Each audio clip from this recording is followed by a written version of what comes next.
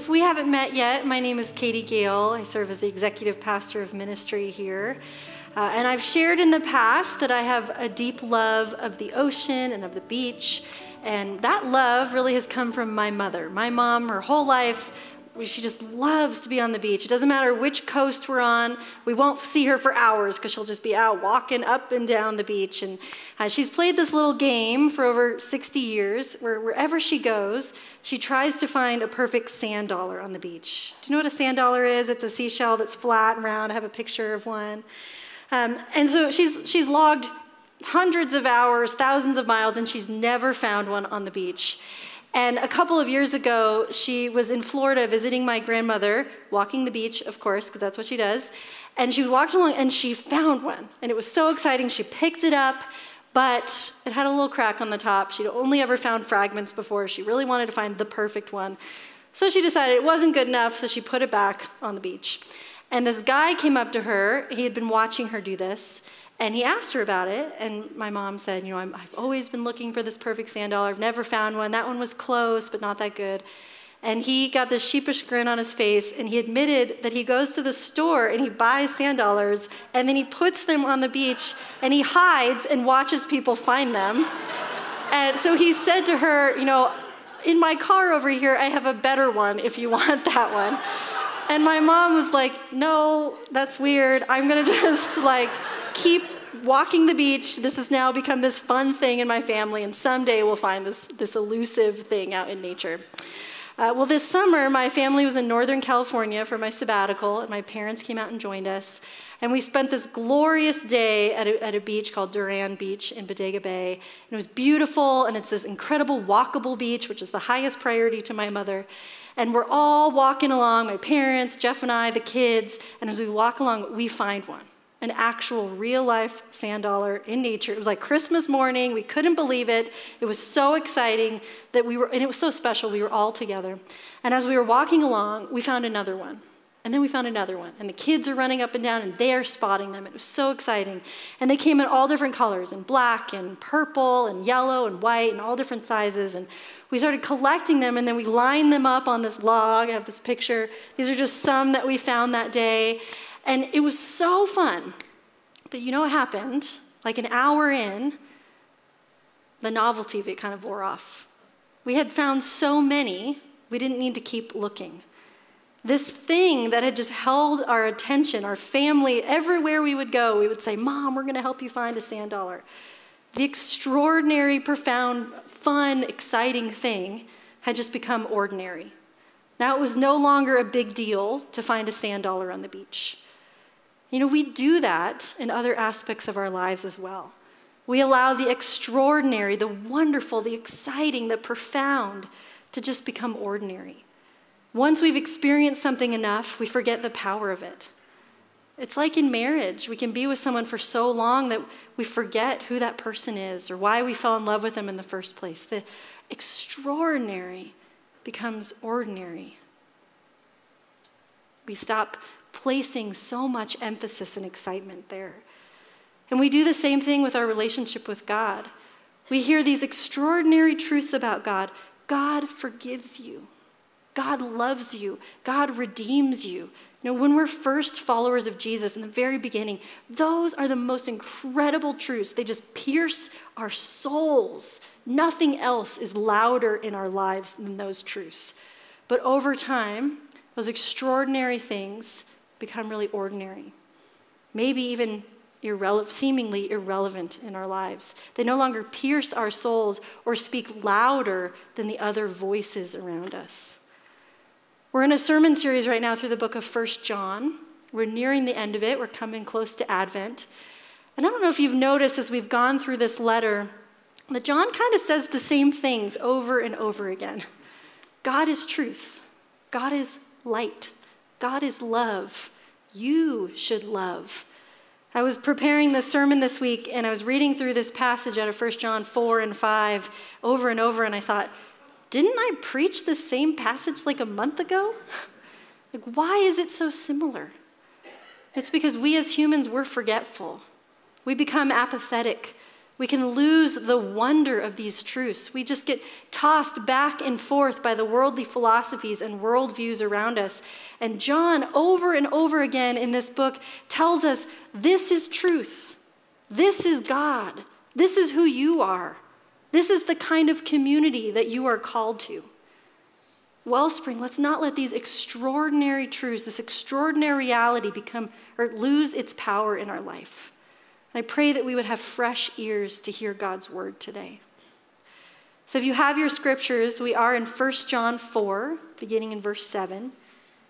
John is addressing his beloved community, and he greets them and says, "Dear friends, let us love one another as God has loved us." Now let's stop there. Let us love one another as God has loved us. This is like my family's sand dollar quest. This is an extraordinary thing, so amazing and exciting. Because we've heard it so much, it's lost its sparkle, it's lost its power. It's similar to our gospel reading today out of John 3:16. How many times have we heard that? But sometimes it goes in one ear, out the other. It's no longer this transforming truth in our lives, but it's profound. Let us love one another, for love comes from God. Everyone who loves has been born of God and knows God. Whoever does not love does not know God, because God is love. Because God is love. Here is the simple and yet extraordinary big idea that John wants you to know from this passage. God is love. Now, we spend a lot of time talking about love in our culture. It's the source, the subject of countless songs. It's the climax of a romantic movie. It's the source of conflict and humor in a sitcom. The show Friends milked the Ross and Rachel love story for 10 years. And love is not just the source for fiction, but it's the source of our conviction when it comes to fighting injustice. It's the justification for legislation. It's the banner over any important movement in humanity. Love seems to be the end-all, be-all in our culture. To quote the Beatles, all we need is love. Now, when we think about that, we have to ask, what do we mean by love? How do we understand it? How do we define it? How do we recognize it? Is it just absolute acceptance of another person? Is that love? Is it the, safe, warm, gooey feelings of falling in love for the first time? But then when those feelings have gone away, does that mean love has gone away? Is it the thing that we pursue and we promote above all else? All we need is love. Well, John tells us in this passage that God is love. But you know what? What can happen is sometimes we flip that when we read it, and our culture flips it to read, love is God. And if love is God, then as Dr. Marion May Thompson points out, then it will be the thing that we live for, that we serve. It will be the ultimate standard of all of life. Love then becomes the thing that we seek. We become in love, with loving, with seeking love, with receiving love. Love becomes this abstract connection to something bigger than ourselves. Love becomes God. And then love is then what we seek. Love is our final and supreme good. Now that sounds like truth, right? That sounds good. We've been saying in this sermon series that the Apostle John, one of the main things he's doing in this book is he's combating false philosophies of his day. He's cutting through the worldviews that people are putting their hope in. People think, this is what gives me my salvation. This is what I need to believe. And he's cutting through that with the truth of the gospel. What really brings salvation, what really brings freedom, what really brings hope. And God is doing the same thing to us today through this word. He's cutting through our false philosophies of our day, and he's speaking the gospel. And what's really sneaky about false worldviews is that they always incorporate an aspect of truth. Always. They intertwine the worldly philosophies with Christian truth. And what happens when we enmesh the world with the gospel is we get a muddied reality. It's like if we had a vase with clear water, and we just put a handful of dirt in, and another handful, and another handful. It's still water, but it's actually now closer to mud than water. It's no longer the clear water that it once was, the pure thing. And when we add things to the truth of the gospel, we distort it. It's close to the real thing, but it's not the pure thing. And that is what we see in this nuanced understanding of love. Now, obviously, the Bible talks a lot about love. Paul in 1 Corinthians 13, the most quoted passage at weddings, we had it at our wedding, and he says, these three remain, faith, hope, and love, but the greatest of these is love. John, in just a few verses down in this chapter, he tells us, perfect love drives out fear. What a beautiful promise. Jesus looks at his disciples and he says, as I have loved you, I command you now to love one another. So certainly, love is central to the gospel. And yet, the philosophy of our culture, what we hear that's sneaky, is that love itself is the thing we should seek. That love itself is what sets us free or gives us our identity. All we need is love. Love then becomes our God. And then what's accepted as truth, what we hear as truth, is that you just need to love people. As long as you're kind and you're accepting, you do more good than bad, then you're good enough. That's enough. Just love. But that's an incomplete understanding of our reality. We must turn to the source of love, the embodiment of love, the definition of love. God is love. And because God is love, then love comes from God, as John tells us in verse 7. Dear friends, let us love one another, for love comes from God. And then he says something interesting. He says, everyone who loves has been born of God and knows God. Whoever does not love does not know God, because God is love. Now, a very fair question to ask is, does that mean that only Christians who know God can love one another? Well, certainly not. We see many loving non-Christians in our world, some who display love far better than Christians do. I come from a non-Christian family, and my parents have poured out genuine love to me and my sister and my kids and our families. My mom has spent her whole career loving and serving those on the margins, those experiencing poverty. So certainly non-Christians display love in our world. And why is that? How is that? It's because all people are created in the image of God, who is love. So we all have the capacity to love. Actually, the existence of love in our world is a signpost to God, or to use N.T. Wright's language, it's an echo of the God who is love. Our love in this world actually points to the God who is love.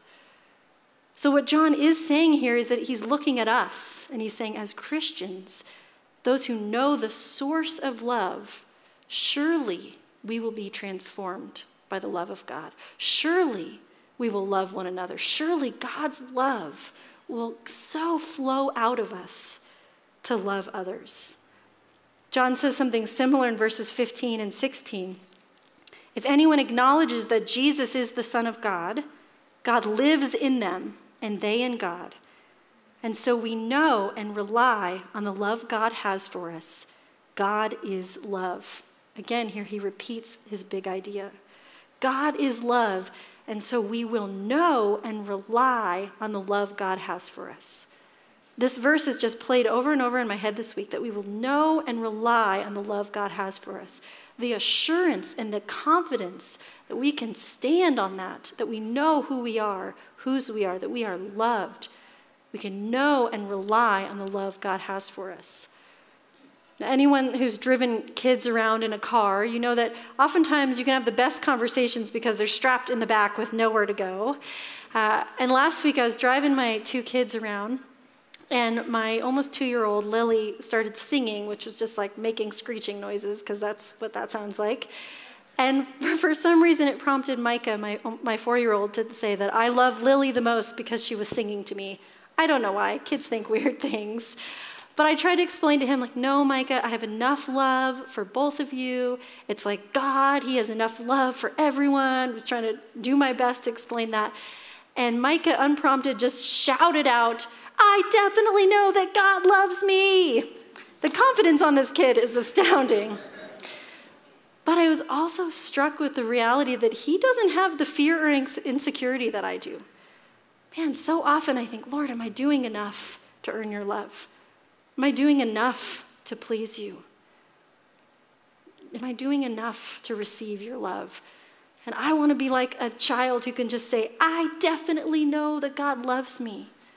To know and rely on the love God has for me because God is love. So then what does God say about love? What does love look like? If he is the source of love, he's the definition of love, then we should look to him to define it and not to the sources of our world. And John actually tells us really clearly in this passage in verses 9 and 10. This is how God showed his love among us. He sent his one and only Son into the world that we might live through him. This is love, not that we loved God, but that he loved us and sent his Son as an atoning sacrifice for our sins. What a clear description of the gospel. You know, so often we say we stand on the gospel, we know the truth of the gospel. But if you ever wonder, what do we mean by that? How do I know and understand the gospel? Read these verses over and over again. This is how God showed his love among us. He sent his one and only Son into the world that we might live through him. This is love, not that we loved God, but that he loved us and sent his Son as an atoning sacrifice for our sins. This is how God showed his love among us. He sent his Son, the most precious gift he could give. And through Jesus, we find life. We live through him. And God did not send his Son because we deserved it, because we've earned it. We didn't love God. He first loved us. See, God pursued. He came toward us. He forgave us. He gave atonement for our sins. It was our actions that brought death and evil and separation and brokenness. And it's God's actions that bring life and redemption. Paul will say it like this in Romans 5, but God demonstrates his own love for us in this. While we were still sinners, Christ died for us. I want to draw out three implications of God's display of love from this passage. The first is that God's love brings life. He sent his one and only Son into the world that we might live through him. The second is that God's love pursues. Not that we loved God, but that he loved us and sent his Son. And finally, that God's love restores. He sent his Son as an atoning sacrifice for our sins. God's love brings life. God's love pursues. God's love restores. Let's dig into those a little bit. God's love brings life. Here's this really well-known piece of art from the Sistine Chapel of Michelangelo, and we see God reaching out to Adam, his hand is lifeless. And in his touch, in God's touch, it brings life. And God's touch in our life brings life. Where we need healing, where we are broken, God's love brings healing. Where we are walking down paths of destruction, he leads us into paths of flourishing. God's love opens up eternal life for us. A childhood mentor of my husband Jeff's recently passed away from dementia. And even as his family grieves, they were able to say this beautiful statement. They said, we have confidence that we can celebrate his fully healed new life in heaven.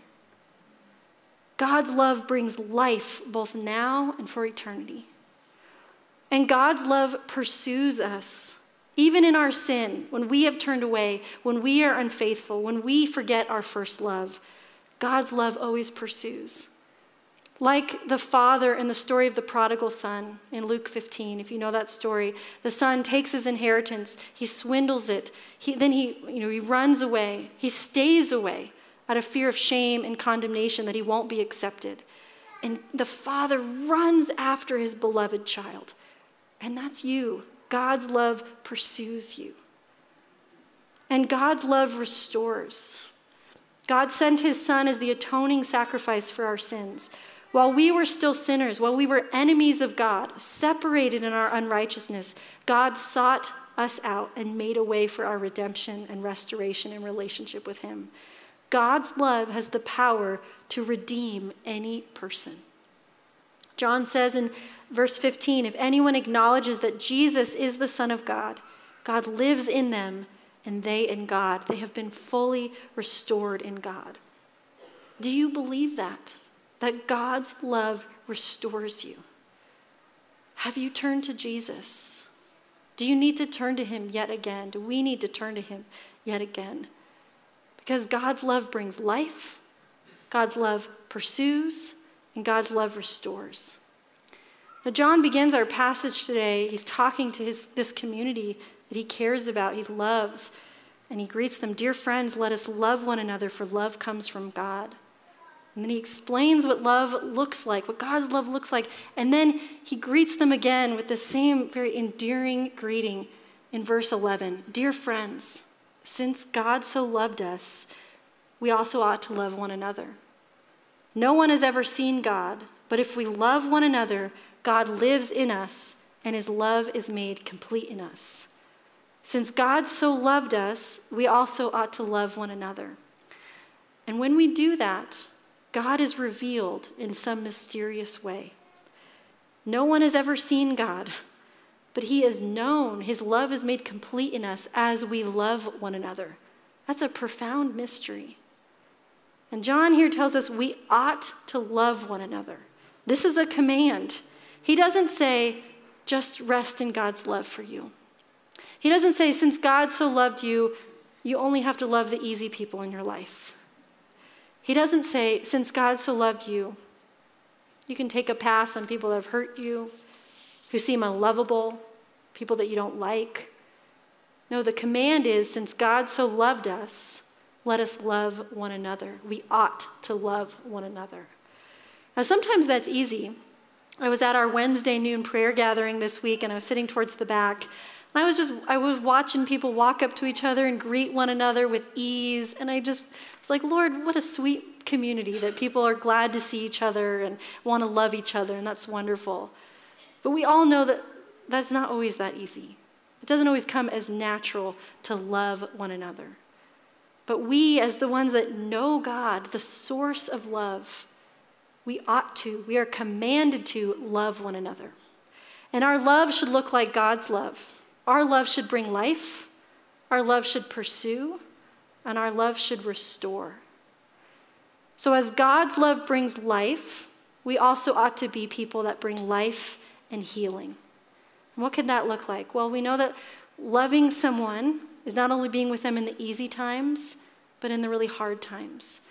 Maybe that means when they're making destructive choices, we speak the truth in love, hoping to lead towards life. Or it could mean being with them in the consequences of their decisions.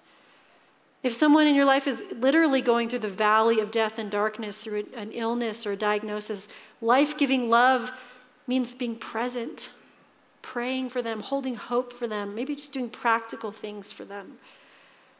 Loving someone in your life that's deconstructing their faith or has walked away from the Lord means praying for them, actually longing for them to walk in the life of Christ, believing that God will never leave them or forsake them.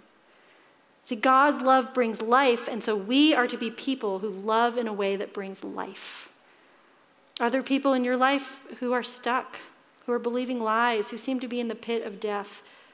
What does it look like for us to be a people who walk alongside and help move us, point us to life? And as God's love pursues, we also ought to be people who pursue, who move toward one another and not just close off or push people away out of our frustration or angerness or bitterness or hurt. Because Jesus pursued. While we were still sinners, enemies of God, he came toward us. And if that's true of Jesus, it should be true of us. John tells us in verses 19 and 20, we love because he first loved us. Whoever claims to love God yet hates a brother or sister is a liar. For whoever does not love their brother or sister whom they have seen cannot love God whom they have not seen. That's a strong word. We need to be people who pursue, who seek after, who initiate love. God pursued us in love even when we couldn't pursue him. I can't think of a more beautiful example of pursuit than adoption, of bringing a child into a family, of welcoming them home. November is Adoption Awareness Month, and Wellspring has many families who are engaged in adoption. And it's just this beautiful expression of moving towards a child when they can't themselves, a child that needs to be seen and welcomed. As our Heavenly Father has done this for us, so we are called to reach out, to love, to pursue, to welcome. I just want to encourage our community to pray, ask the Lord, what does it look like for us to engage and support families of adoption here at Wellspring? It's the role of all parents to pursue, to press in, to go after the child, even in their disobedience, even in their suffering, their pushing away. We always move towards. And that's not just true of parents, but that's true of all followers of Jesus, followers of the God who is love. We live out a love that pursues. So is there anyone in your life that you need to pursue, that you need to seek reconciliation with? Maybe you know someone who's pushed people away, who's isolated themselves from community, and they just need someone to reach out and say, I see you, I love you. Is there anyone in this church family that you're avoiding because you disagree with them? We just came off of an election week. Surely this is the time when we push people away when we disagree, right? No, we are people that pursue, that come towards each other, that seek to love one another. What does it look like for us to be a people of love who have been transformed by the love of God and who pursue one another? And as God's love restores, then we ought to be people who bring restoration. One of the privileges of being a pastor is getting to hear those testimonies when God does a work of restoration. When a marriage that just seems so far gone actually is reconciled and healed. Or when a child is estranged from a family and somehow they all find their way back to each other in a depth of healing that no one thought possible. Or someone that's gone through immense loss or a divorce, God does a healing work and surrounds them with the love of community and they're restored. Or friends who've hurt one another, have turned their backs on one another, have been fully restored in relationship. And I've seen that in my own life. In all of those stories, we just see the same thing, choosing to move toward one another in repentance, seeking to love one another as God has loved us, and longing for restoration in ways that only God can restore. God's love restores, and we are to be a people that bring restoration. In the beginning of chapter 5 here, John says, everyone who believes that Jesus is the Christ is born of God, and everyone who loves the Father loves his child as well. This is how we know that we love the children of God, by loving God and then carrying out his commands. In fact, this is love for God, to keep his commands. And his commands are not burdensome, for everyone born of God overcomes the world. Our world divides, separates, pits people against one another. Without Christ, we're swept up in bitterness and unforgiveness. But in Christ, as we believe in Jesus as the Son of God, the one who forgives, the one who reconciles, the one who restores, then we also carry that mantle out into the world as those who forgive, who reconcile, who restore. Is there anyone in your life that you need restoration with? Pray. Let's believe in the power of prayer, that the Holy Spirit can do a work to restore in ways we can't even imagine. God commands us to love one another, and John tells us his commands are not burdensome. He has gone before us. He is the source of love. He will do a work of beauty far beyond what you can imagine. Wellspring, I pray we hear afresh today that you are so loved. I pray that we can know and rely on the love God has for us. I hope that we can shout at the top of our lungs like a little child, I definitely know that God loves me. But that we can take it a step further and say, I definitely know that God loves you. And even another step further to say, I definitely know that I love you. Because our world needs to hear that. Our families, our kids, our friends, our guests, our homeless guests in the well, they need to hear you are loved. And as God has so loved us, then we ought to love one another. And it's through our love that God will be revealed in the world. Jesus tells us in John 13, as I have loved you, so you must love one another. By this, everyone will know that you are my disciples, if you love one another.